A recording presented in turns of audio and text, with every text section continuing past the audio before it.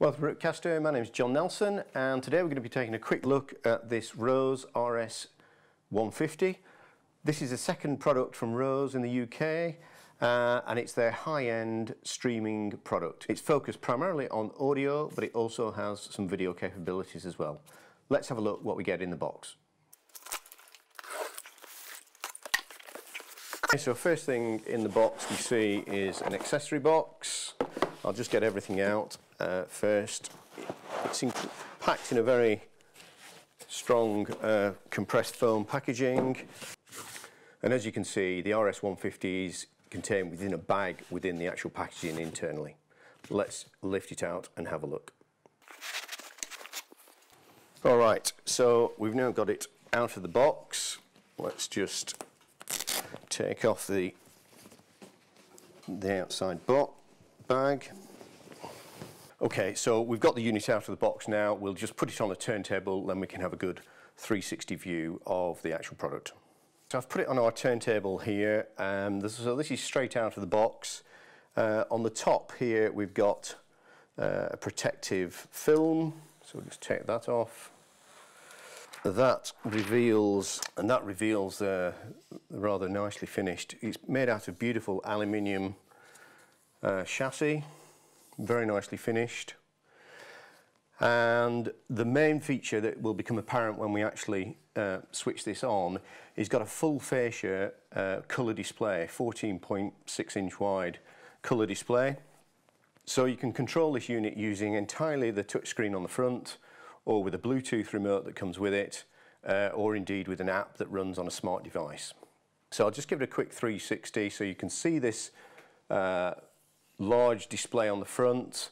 If I spin it round, you can see the aluminium case. On the top you've got a CNC'd Rose logo.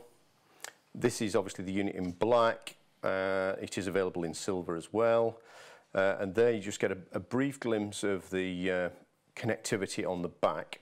This is an audio-centric device. It's a high-quality network streamer. It does have some video capabilities as well, and we'll go through those shortly when we hook it up. Alright, so that's a quick 360 of it. What we'll do is just have a quick look, a bit more detail at the connectivity on the rear of the unit. Okay, so we'll just go through the back of the unit now. As you can see, we've got mains on-off switch here with an IEC input. It's got a linear power supply built into it. And then we've got various inputs. So we've got AES EBU in, HDMI ARC in, we've got AES EBU out.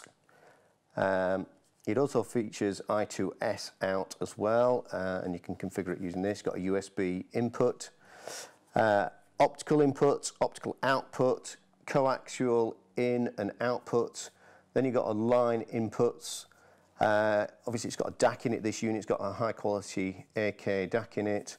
You've got unbalanced outputs, balanced outputs, and as we go a bit further around, I'll spin it a little more. HDMI output, various USB inputs, micro SD card, an Ethernet connection. This device does do wired Ethernet. Because it's an aluminium case, they provide you with an external Wi-Fi dongle adapter which goes in here if you want to do it that way. It's also got Bluetooth on it as well. Give that a quick 360 close up.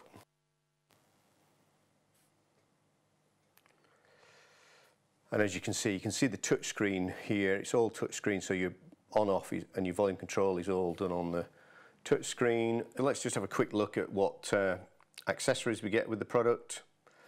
Comes in a nice brown box, fits in the top. First thing is a simple manual and getting starting guide. We get some batteries for our remote control, a UK mains plug, a set of screws. You can fit an internal hard drive in this unit, and that will allow us to mount the internal hard drive if we wanted to. The batteries are 4, so that's a Bluetooth remote control. So you can control it using the Bluetooth remote control, touch screen on the front of the device, as well as an app that runs on Apple and Android products. And here is the Wi-Fi adapter that you can plug into the back of the unit if you want it to operate on Wi-Fi. We had a quick look at what's in the box. Let's power it up, connect it to an amp and some speakers, and just have a quick tour of what the unit's capable of. Okay, so we've connected it up, we've added power, we've got it connected using the balanced outputs to a power amp and that onto a pair of speakers, and we've also connected an HDMI cable to the monitor above us here. So we switch it on using the touch screen at the front here. It boots up. This is the first time it's been on, so we will have to go through a setup process. There's probably likely to be some updates to the firmware. Those are all done over the air, so we just keep going through confirming the software updates. But first of all, we have to select the language. Rose is a South Korean company, so it defaults to Korean, but we're English, so we'll select English and press next, and everything we do is on the it's on this touch screen, so we don't need to do this on any computer at this point. We can set the whole unit up just using the touch screen on the front. It's a beautiful display, as you can see, full size here, touch screen, very sharp and very crisp image. So it allows me to select London as the time zone. Keyboard, I presume you can connect some kind of keyboard to navigate as well if you want to. Maybe use a Bluetooth keyboard if you wanted to use some of the features. So that'll be for English. We'll select the keyboard layout.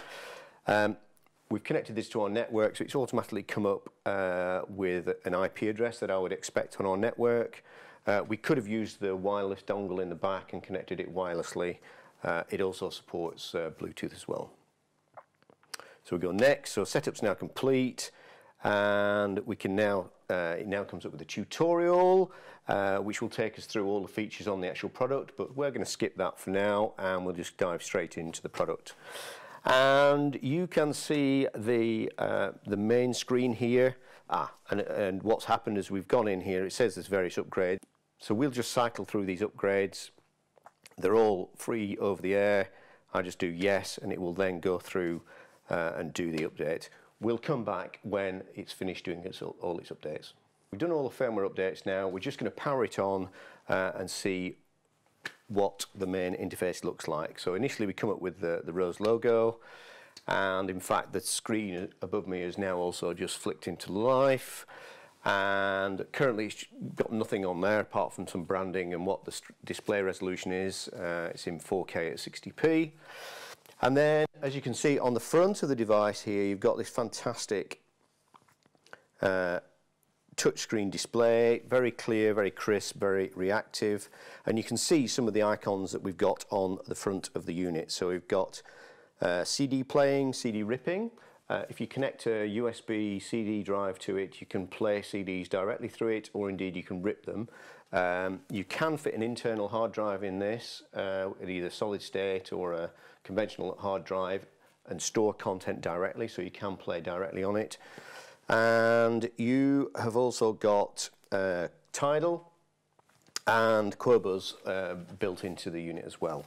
I've just been into Tidal. I've entered my username and credentials into Tidal, and you go in and you can see all the usual things that you would expect within Tidal. And I can search for an app here. If I want to search for yellow,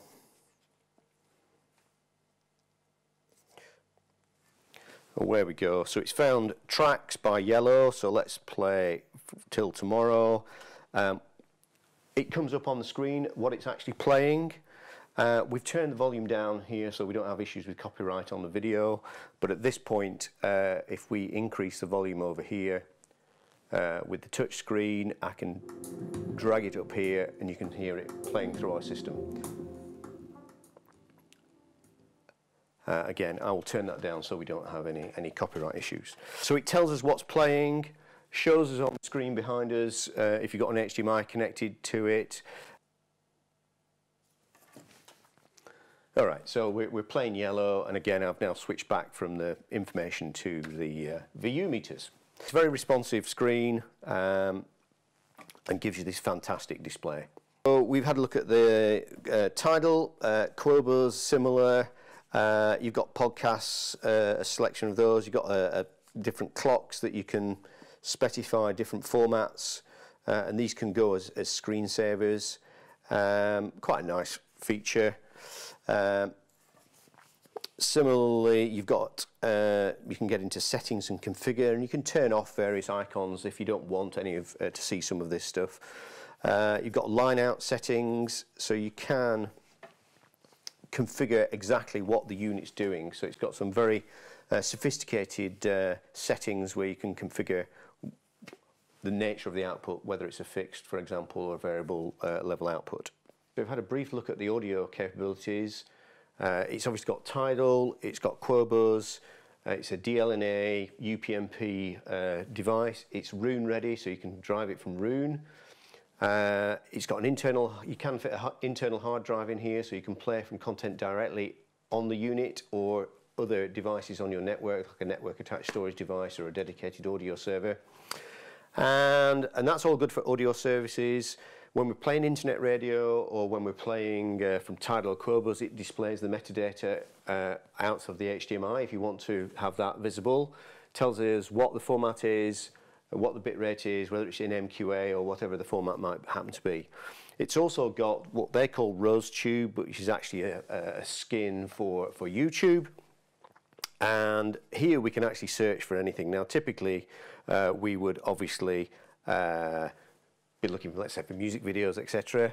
But I can search for anything on video. So we'll search for Ripcaster, and this will show the Ripcaster. So we've done our searches, and it's come up with our list of videos on YouTube, and I can go and search through all the videos on the YouTube. I encourage you to go and do that yourself. So it's come up with all our Ripcaster videos, and there's one that we did on the baby brother of this one, the RS150E. So if I click on that and press play, it will play the video on the front of the unit. You can see it up on the main screen, and I believe if I click up here, it will actually change the metadata here, and it will show the actual video content directly on the actual screen. Let's see if I can find something which is a bit more interesting to watch. If I put in London Grammar,